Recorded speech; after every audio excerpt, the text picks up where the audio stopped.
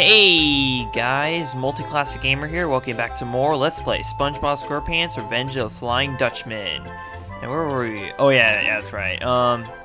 So in the previous episode, we continued on through Bikini Bomb, collecting everything we possibly can for now, because there's actually one jellyfish and 6 doubloons we will not be able to get until way later in the game. And we ended up here inside the Krusty Krab, and due to a miscalculation of mine, apparently we only end up with a 12-minute video even after I said that we would be making 20-minute episodes. So hopefully that will change this episode, okay? Alright, and I don't know why I'm destroying these barrels because we already got all the doubloons out of them. In fact, everything that's left inside Bikini Bomb for now is just what's up here in the storage room of the Krusty Krab. So once we collect the tile right there, that will be the very last tile of the entire game. I mean, sorry, a Bikini Bomb, God. We're so early into the LP and we're already starting to make mistakes. How awesome is that? Alright, there we go. So, 13 jellyfish is the max amount of jellyfish you will have in Bikini Bomb for now. And also, the max amount of doubloons you will have for now is 126. There's actually, there's a total of 132 doubloons in a Bikini Bomb and 14 jellyfish, but again, we won't be able to get those last things till way later. Anyways, right here we have the very last letter tile of Bikini Bomb, so let's pick it up. Now, before I do that, let me just tell you right now that once you pick up the very last tile of each world, you'll be transported to, well, first things first, you're gonna spin out of control for like a bunch of, like, for 50 quadrillion times, and then you'll be transported inside SpongeBob's mind, where you will complete a puzzle. Yeah. You can tell it's inside SpongeBob's head because look, you can see his eyeballs and then like there's all this stuff going on inside his head, like this puzzle here's forming on the, like where his brain is supposed to be, and so is like, and then we got all this crap around here that's basically centered around the theme of the area that we're in, which is pretty cool.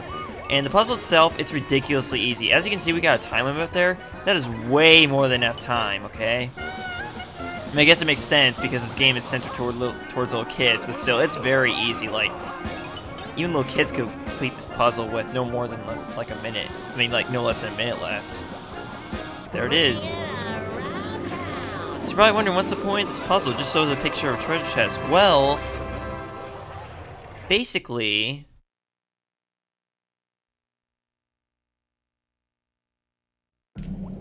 that treasure chest that you guys saw in the picture in the puzzle that we completed, well, you're actually, the moment you return from that puzzle in the same area you got all the layer tiles in, SpongeBob is now wearing a costume. This is his treasure hunting costume. You cannot access this costume through the changing tents. I think there's only like actually this is the only costume in the, no, actually there's 2 costumes in the entire game that you cannot access through the from the changing tents, sorry. And you cannot switch to any costume while treasure hunting. And okay, so here's what the treasure hunting costume can do. Simply put, if you hold the B button, you can use the divining, wait, what's it called? Divining rod. Yeah, you can use the divining rod, and basically what it does is when you move it in the direction of the treasure chest, it will vibrate. It will make your controller vibrate. That way, it will tell you basically where the treasure chest is, which is right here. You found one of Dutchman's treasures. Find all treasures to defeat the Dutchman. And look! We found the Flying Dutchman's dining sock.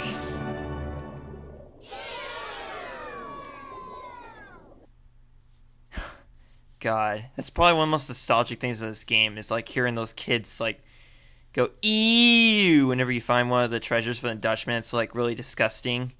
There's some treasures like where they, oh. You little varmint, the time has come for you to join my ghostly crew. No, you didn't give me a chance to say goodbye to him. Your fate's been decided. Now looky here what I got. Oh no. That's right. Watch the little sticky.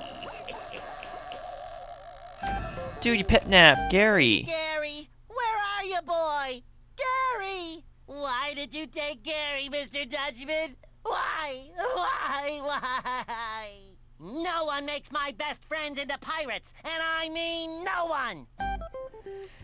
And there you have it. Gary has been our first. I mean, the Flying Dutchman's first victim. Unfortunately, due to SpongeBob's like, I don't know, like, basically put he pointed fingers at Gary. It was all SpongeBob's fault. Okay, not really. Well, kind of, but not exactly. All right. Well, since we got rid of that treasure chest, that barrel, we can now exit through the back door.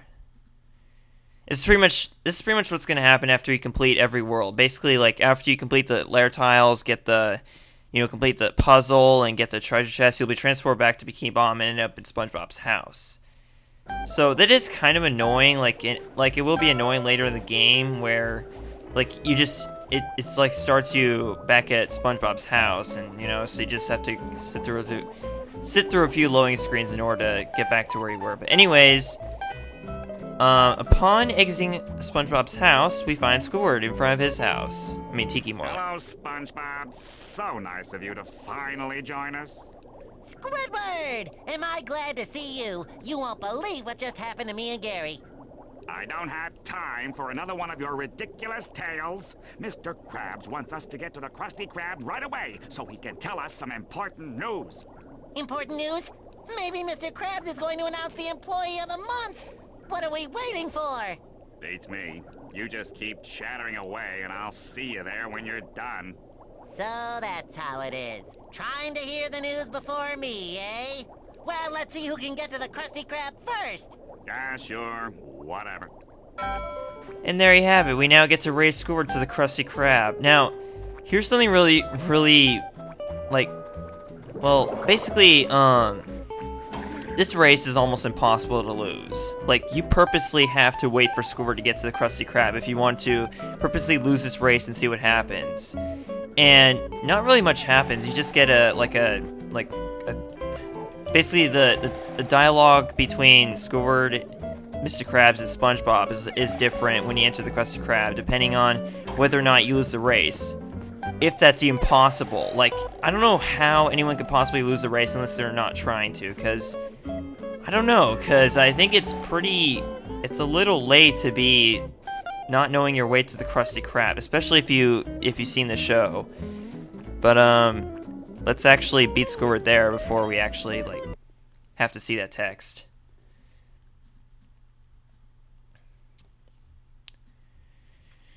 But oh well, we beat him there, so that's what's important.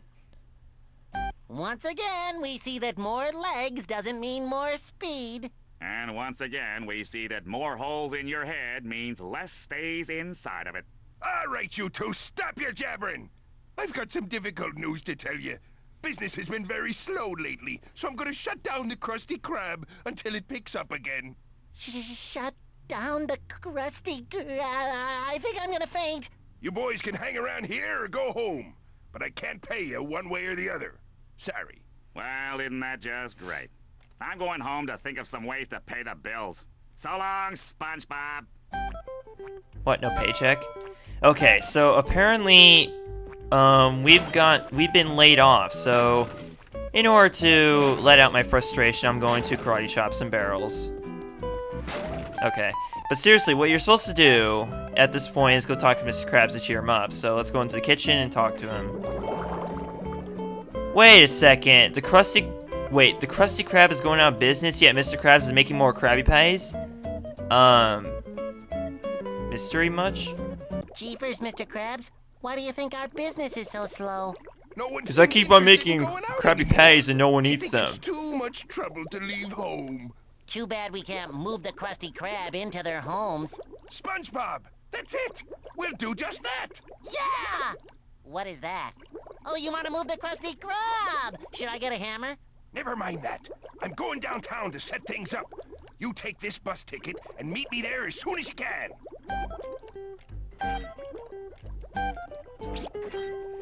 And just like that, we get the very first bus ticket of the game, which takes us to downtown Bikini Bottom.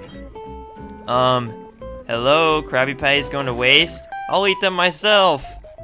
Okay, apparently I can't do that, so instead I'm going to trample them. Okay. Alright, more essential pants. Yay! I accomplished putting on pants. Okay, that's not funny. Let's get back to having decent commentary here, can we please? Okay. Oh, alright, so that's pretty much it for the Krusty Krab. So let's head on out. Now, we're now at this point we are now supposed to go to the Krusty Krab. I mean, no, sorry, downtown Bikini Bottom, and to help Mr. Krabs with what his plan is, whatever it is, because we don't know exactly yet what his plan is and whether or not it's like something crazy or whatever. But for now, what I'm going to do instead, because there are actually two different things you can go. You can either go to downtown Bikini Bottom and do what Mr. Krabs wanted to do with you. But there is something else you can do before you go there, and I'm going to do that now. What you want to do next, unless you want to go to downtown Bikini Bottom, which we will eventually go later. But for now, let's go check on Squidward because as he said before, he's having his yard sale. Hey, Squidward, what's with all the stuff on your lawn? A squid has to pay his rent somehow, so I'm having a little yard sale to make a few extra sand dollars. Now, leave me alone so I can read my book. What you reading? It's called How to Defeat Evil Spirits, okay? Now, please, let me read. How to defeat evil spirits? That's just what I need! Just what I please borrow need. your book, Squidward? You can borrow my book after I'm done with it, okay? So look through my yard sale or whatever, but stop asking about my book. Ah, the classic allowing people to borrow your stuff only after you're done using it. Oh boy. Hey, Squidward, this big acorn sure is making a weird buzzing noise. Acorn? You mean that hive I got from my cousin on the coast? No, I mean this big buzzing acorn in the glass case. I bet Sandy would really like this. Oh yeah, I bet your little squirrel friend would really like that acorn. Why don't you buy it for her? I love the way he said that. He's like, why don't you buy it for I'll her? sell it to you for 200 sand dollars. Start saving your tip money. Jeez, 200 sand dollars. God. As if the economy didn't suck enough. Okay. So, the next thing you're supposed to do is you're actually supposed to sneak up on Squidward and grab his book.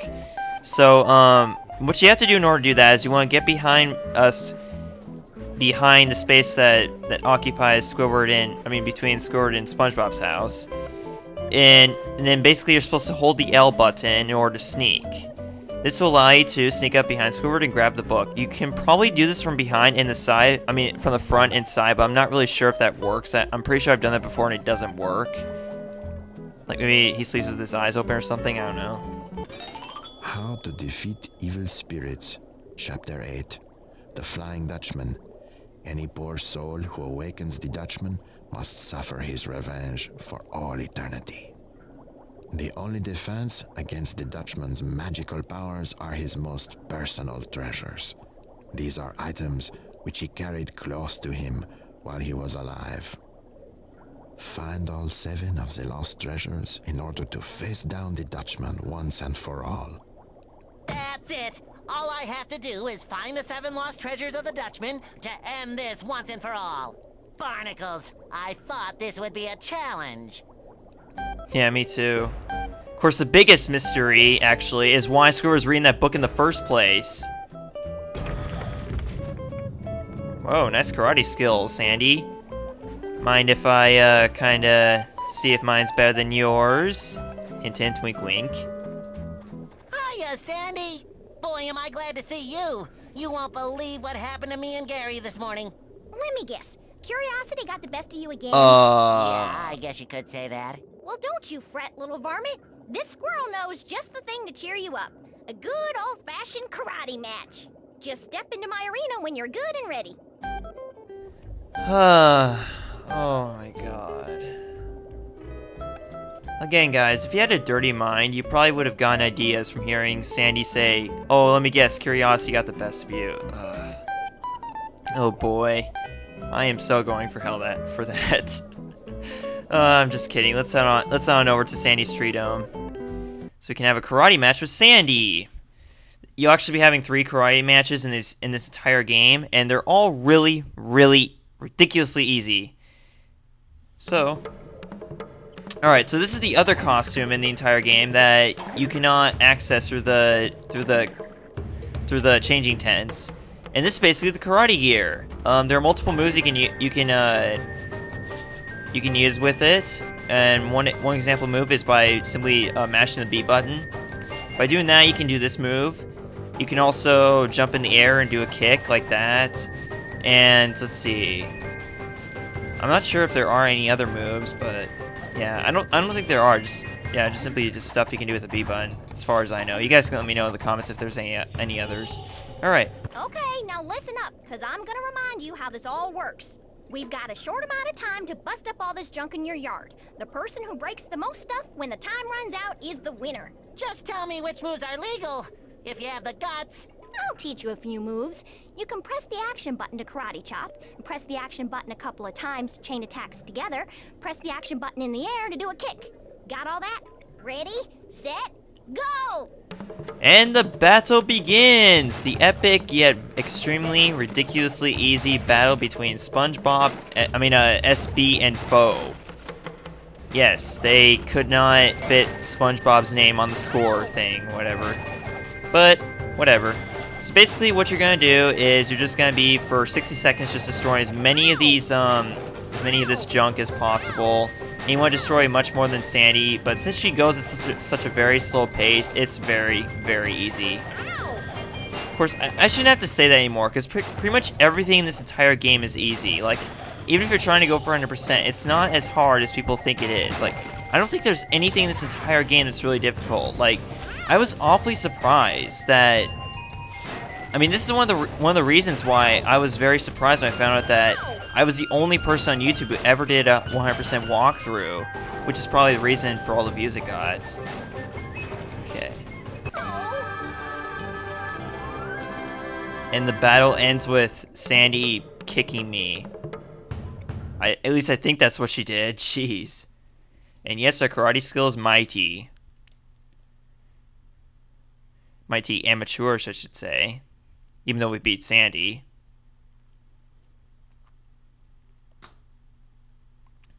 I gotta admit, SpongeBob, that was some tussle. You did okay for a sea critter. Oh, you weren't so bad for a land critter. That plum took all the fire out of me. I'm going home for a nap. Why don't you drop on by my tree dome and pay a visit, okay? That was sure swell of Sandy to cheer me up. I wish I could do something special for her. I know! I'll give her a present! But what would Sandy like? Okay. And visit Sandy we shall. Alright, so... Oh, duh. Let's head on back to Sandy's Tree Dome. So, anyways, Sandy's Tree Dome, in this game, unlike in Battle for Bikini Bomb, actually counts as a separate world, as crazy as it is. Like, just like Bikini Bomb, we're gonna be collecting letter tiles here. I love visiting Sandy in her tree dome. Where else in Bikini Bottom can you worry about dying from all this air? That's strange. I don't feel as dry as I usually do, and I don't need my helmet at all. Oh, the ground in here is soaking wet. SpongeBob! Get your squishy little body over here! Help! Yeah, it seems like every SpongeBob game, at least from what I've seen, okay, there's a big chance it could be wrong here, but it seems like every SpongeBob game that I own, when you go in Sandy's Tree Dome, you don't wear a helmet.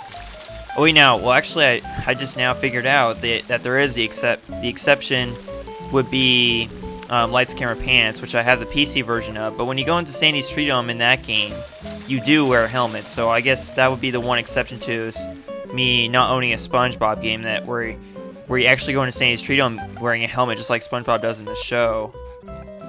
What happened in here, Sandy? I got all fired up after our karate match and wanted to practice some more, but I guess I got carried away because I accidentally poked some holes in the dome. This place is filling up faster than 11 gallons in a 10-gallon hat. What can I do to help? See if you can find something to plug the holes in the dome. You've got to plug all the holes to stop the water from coming in. And that's basically what we'll be doing for the first mission in Sandy's Tree Dome, as well as collecting all the doubloons here. So, at first glance, Sandy's Tree Dome may not seem like a big world. Well, it pretty much is compared to what it was in Battle for Bikini Bomb. I mean, Battle for Bikini Bomb, you can pretty much see the end of Sandy's Tree Dome from from one end. But in this game, well, that's a different story. I mean, look how big Sandy's Tree Dome is in this game compared to it was in Battle for Bikini Bottom. You got a huge world to explore here. I mean, not really, but I mean, it's not really that big right now because currently we can only explore the floor. But you know, once we get later into this, it's gonna be pretty big. Like, there's gonna be a lot of stuff to do. All right, so let's begin plugging those holes. And actually, you know what? I think we might have to end off the episode here because, well, I think we're pretty much up to 20 minutes right now. I could be wrong because I actually did go to eat dinner for 20 minutes. So let's see, 42 minutes. Yeah, that might be a good stopping point. Okay, so in the next episode of Let's Play Battle for Revenge of Flying Dutchman. God, I mean, it's the first time that it's ever happened. Jeez. We're going to continue plugging all the holes in Sandy's Tree Dome with these conveniently placed acorns. Okay, see you guys then. And I guess Sandy will not have a lifetime supply. She won't have her supply of acorns for the winter after all this winter, sadly for her. But anyways, I'll see you guys in the next episode. Okay, thanks for watching. Multiclass Gamer signing out. Thanks for watching. Goodbye.